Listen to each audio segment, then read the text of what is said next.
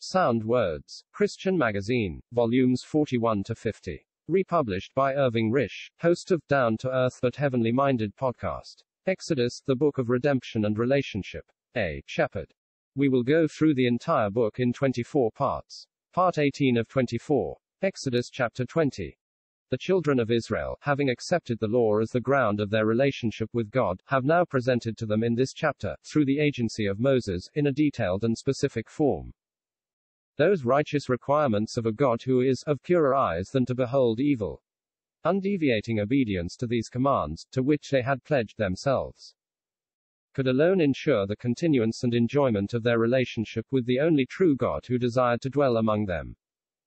Since these commandments, commonly referred to as the Ten Commandments, were to form the basis of this new relationship, nothing is left to the vague conjectures of men. No scope or latitude is given to the human mind to arrive at its own conclusions. The Spirit of God, in explicit and unequivocal language, extends and develops each of these commandments, and reveals the solemn character of what was demanded of the children of Israel. Demands which could not be modified in the slightest degree. But the children of Israel had to learn, as we have to learn, that man in his natural state as a sinner, without the Spirit as the fruit of the work of redemption, cannot meet those requirements of God as embodied in the law. There can be no nearness to God, for man's place under law is in the distance of condemnation and death. Even a partial fulfillment of the law offers no relief from its exacting demands, nor any measure of exoneration from its inflexible conviction, for any infraction of its righteous demands invokes the penalty of the law. As James so distinctly declares, for whoever shall keep the whole law and shall offend in one point, he has come under the guilt of breaking all. James chapter 2 verse 10. In the contemplation of these solemn realities, it is most blessed for every true believer in Christ to consider the benign movements of a Savior God, one who has brought meat out of the eater, and sweetness out of the strong, coming forth in the plenitude of his grace as one who can deliver from going down to the pit, as having found a ransom through the atoning sacrifice of Christ. The law has done its needed work as God intended it should, having stripped man of every vestige of his supposed righteousness in which he so incontinently boasts.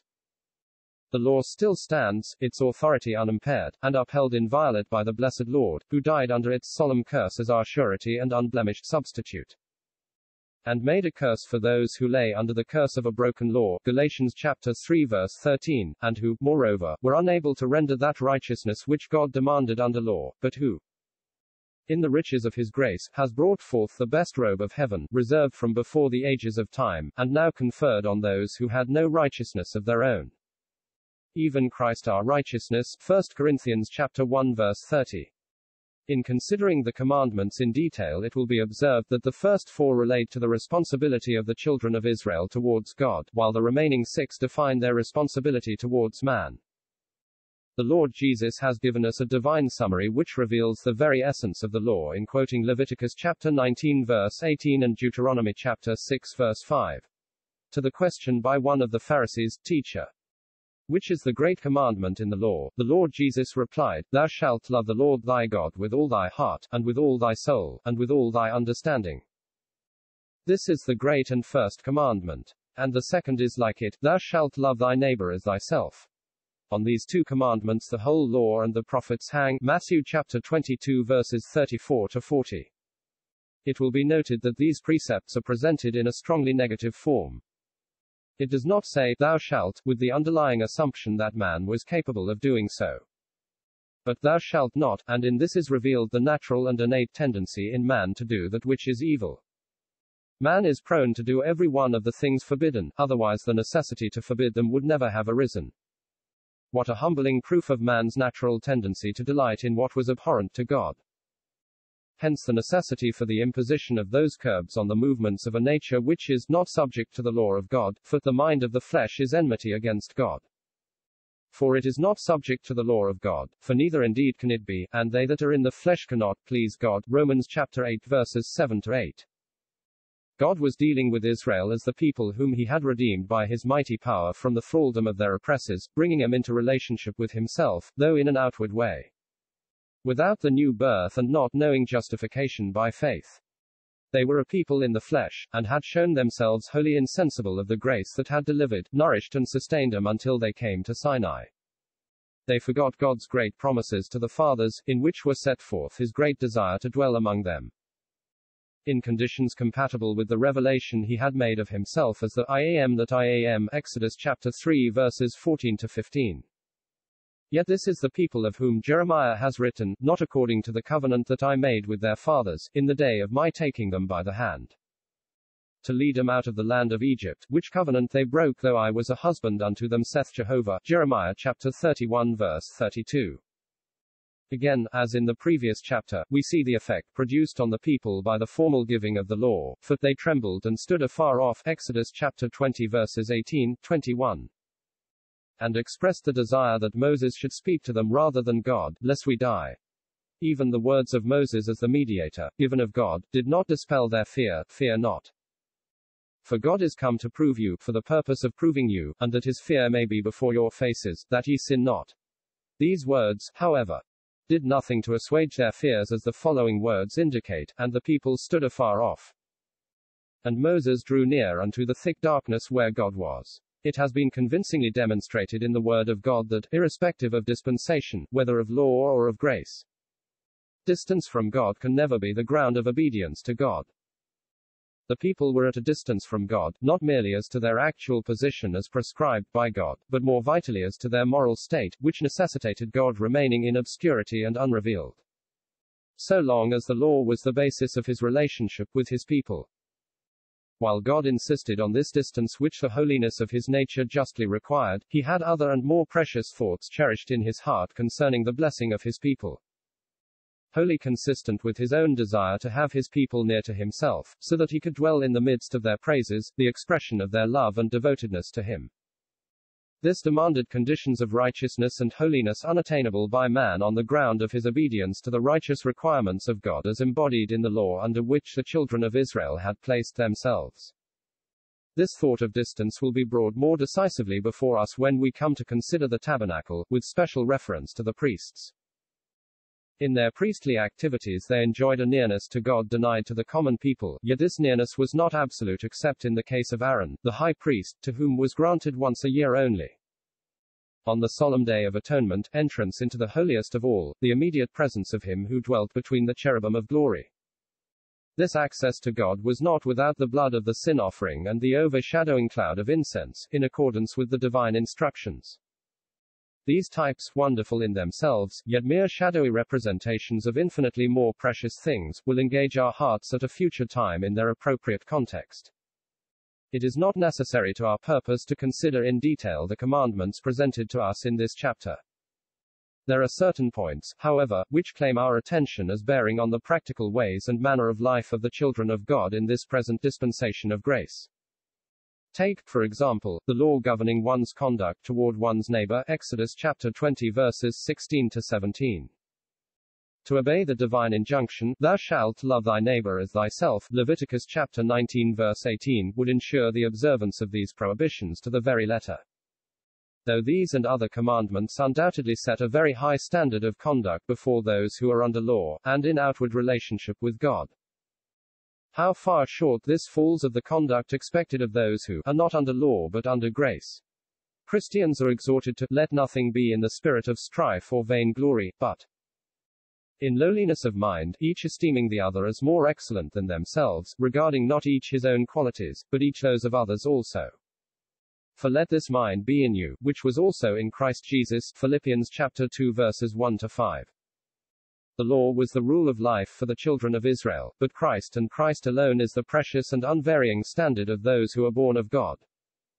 To such Paul declares, so that, my brethren, ye also have been made dead to the law by the body of the Christ, to be to another, who has been raised up from among the dead, in order that we might bear fruit to God. Romans chapter 7 verse 4. Under the law there was no fruit for God, but under grace the new nature, growing by the true, or full, knowledge of God, becomes exceedingly fruitful as engaged with those heavenly objects in which it delights. Furthermore, in Romans chapter 8, the apostle under the Spirit's guidance opens up to us those emancipating truths by stating, for the law of the Spirit of life in Christ Jesus has set me free from the law of sin and of death. For what the law could not do, in that it was weak through the flesh, God having sent his own Son, in likeness of flesh of sin, and for sin, has condemned sin in the flesh, in order that the righteous requirement of the law should be fulfilled in us, who do not walk according to flesh but according to Spirit. Romans chapter 8 verses 2 to 9. Again, in Romans chapter 13 verses 8 to 10, Paul expands this truth by saying, "Owe no one anything, unless to love one another, for he that loves another has fulfilled the law. For, thou shalt not commit adultery, thou shalt not kill, thou shalt not steal, thou shalt not lust, and if there be any other commandment, it is summed up in this word, namely, thou shalt love thy neighbor as thyself. Love works no ill to its neighbor, love therefore is the whole law." With reference to the above, another has remarked, "By the conduct which flows from love the law is already fulfilled before its requirement is applied." In the epistle to the Galatians, where the apostle is combating the pernicious doctrines of those seeking to bring these Gentile believers under law, Paul exhorts, "But by love serve one another. For the whole law is fulfilled in one word, in thou shalt love thy neighbor as thyself, but if ye bite and devour one another, see that ye are not consumed one of another." Galatians chapter 5 verses 13 to 15. In the foregoing scriptures the apostle does not go beyond the fruits of righteousness as manifested in our practical manner of life, because he is dealing with the question of subjection to the law and of man's fulfilling it. But in the teaching of grace, as shown in the epistles to the Ephesians, Colossians and others, we reach supremely greater and more sublime heights in the expression of our love one to another. There it is seen to be the reproduction of the character of God, who is love, not merely what man should be for God as under law, but as walking according to the Spirit, dwelling and delighting in all that is of God, and producing the fruit of the Spirit, which is love, joy, peace, long-suffering, kindness, goodness, fidelity, meekness, self-control. Against such things there is no law. Galatians chapter 5 verses 22 to 23.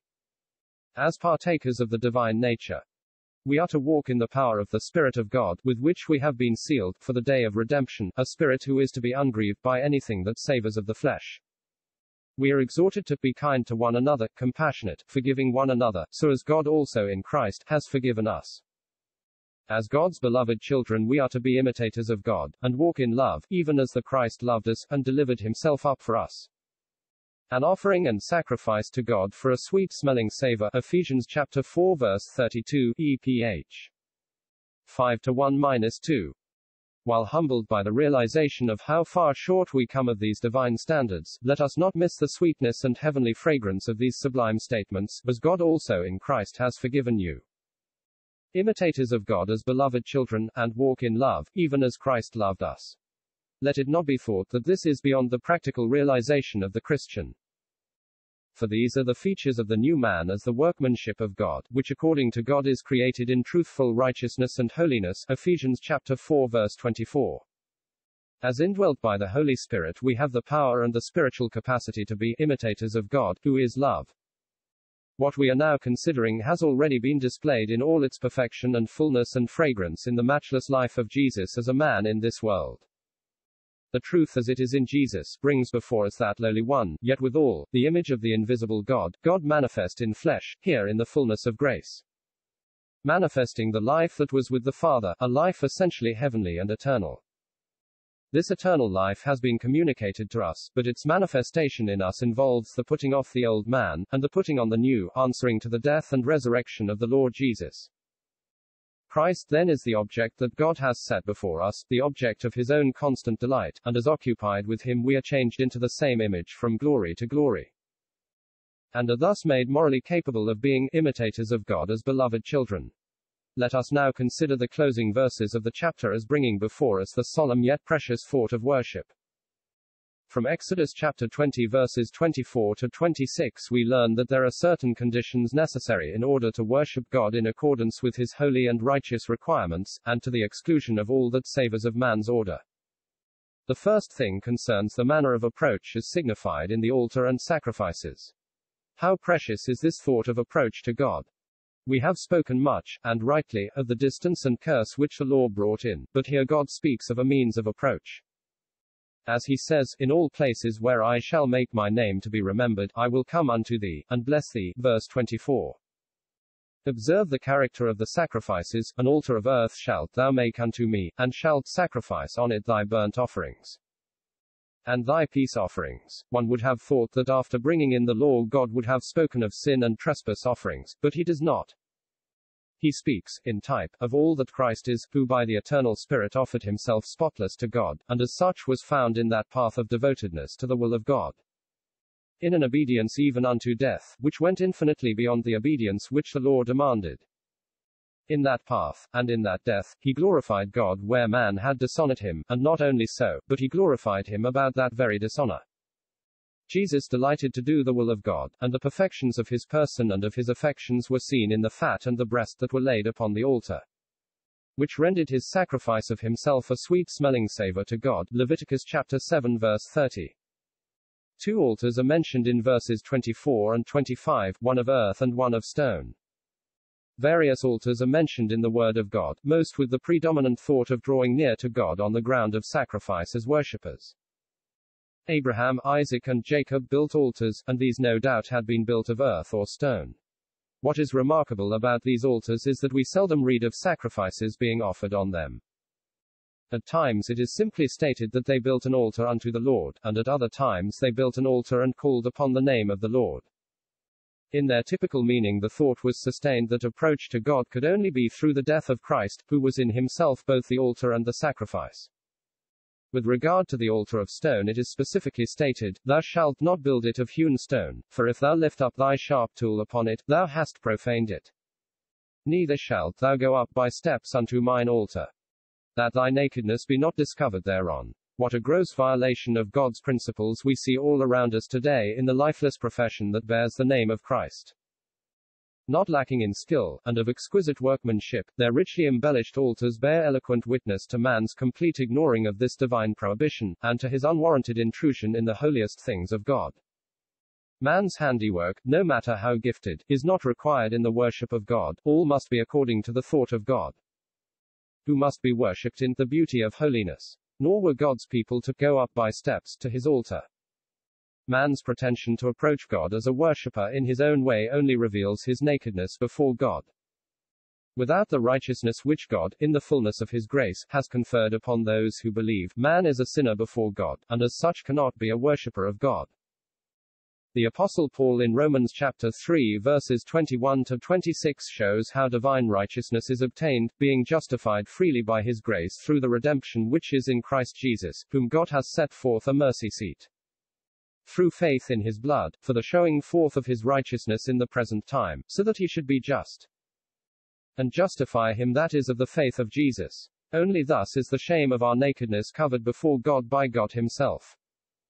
This precious thought of God covering the shame of man's nakedness is brought before us immediately after Adam's disastrous fall, when the eyes of both were opened, and they knew that they were naked. Their efforts to cover their nakedness proved unavailing, for when they heard the voice of the Lord walking in the garden in the cool of the day, they hid themselves from his presence among the trees of the garden. But in that dark and solemn hour, fraught with eternal issues for good and evil, the light of God's infinite and matchless grace shines in all its gloom-dispelling power in the promise of the woman's seed, Christ, who would bruise the serpent's head, and also by God providing coats of skin with which to clothe Adam and Eve. Genesis chapter 3 verses 7 to 21. The provision of coats of skin involved the forfeiture of the life of some innocent victim, a simple yet beautiful type of Christ as the innocent victim, brought as a lamb to the slaughter. And as a sheep before her shearers is dumb, so he openeth not his mouth. Isaiah chapter 53 verse 7. Thus only could we be clothed with the best robe of heaven, Christ our righteousness, and thus arrayed we stand before God in all the acceptability of Christ to God, and in all the abiding excellency and efficacy of his finished work. By Christ's finished work we are also constituted priests to God. Let none rob us of the certainty of this blessed truth, founded as it is on the infallible and unchanging word of God, that every true believer in Christ is a priest before God. Even as it is written, to him who loves us, and has washed us from our sins in his blood, and made us a kingdom, priests to his God and Father. To him be the glory and the might to the ages of ages. Amen. Revelation chapter 1 verses 5 to 6. But the place of true worship, where every believer in Christ offers the sacrifice of praise continually to God, is not on earth, but in heaven. Since the present place and position of the Lord Jesus determines the place and character of our worship. Of Christ's present place it is written in Hebrews chapter 8 verses 1 to 2, now a summary of the things of which we are speaking is, We have such a one high priest who has sat down on the right hand of the throne of the greatness in the heavens, minister of the holy places and of the true tabernacle, which the Lord has pitched, and not man. In the true tabernacle there is no human instrumentality whatever, all is of God.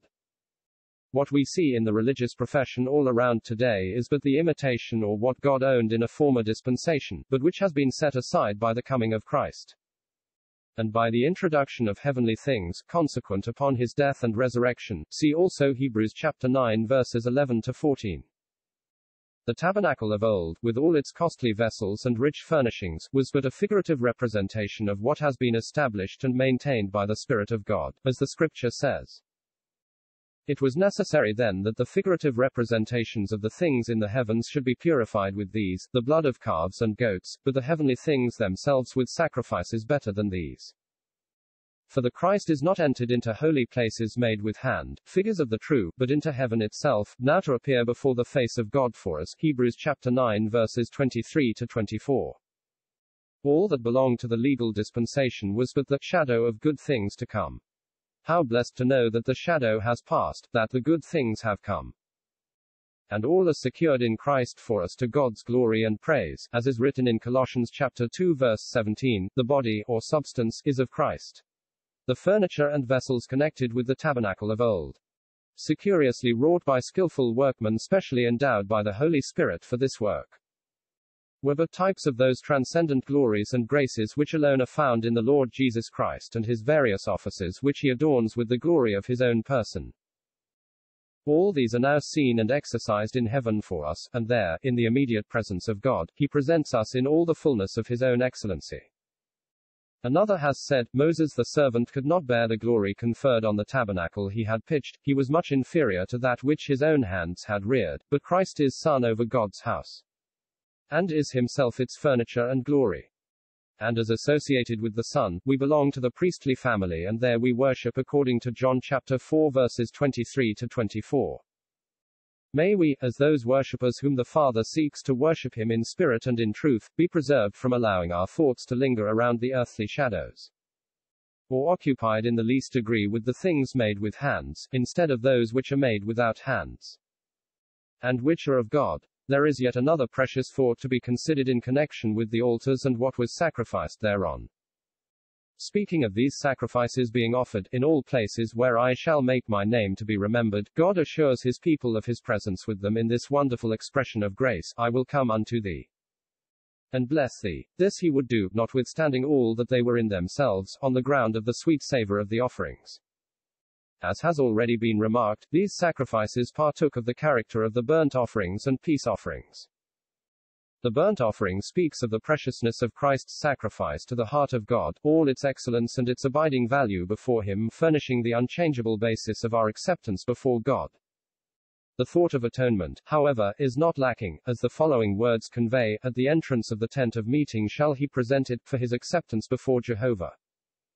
And he shall lay his hand on the head of the burnt offering, and it shall be accepted for him to make atonement for him. Leviticus chapter 1 verses 3 to 4. Sin may have been the occasion for the presentation of this offering, but the dominant thought is that, because of the superlative excellency of this sacrifice, prefiguring Christ, who by the eternal Spirit offered himself spotless to God, the sinner is accepted in all the acceptability of Christ to God, being identified with him thus, as having put his hand on the head of the holy victim. If the burnt offering speaks of what Christ is to the heart of God, as furnishing the ground of acceptance of his people, the thank offering speaks of what he became to their hearts, as furnishing them with an object of eternal praise, as it is written in Psalm chapter 84 verse 4, Blessed are they that dwell in thy house, they will be constantly praising thee.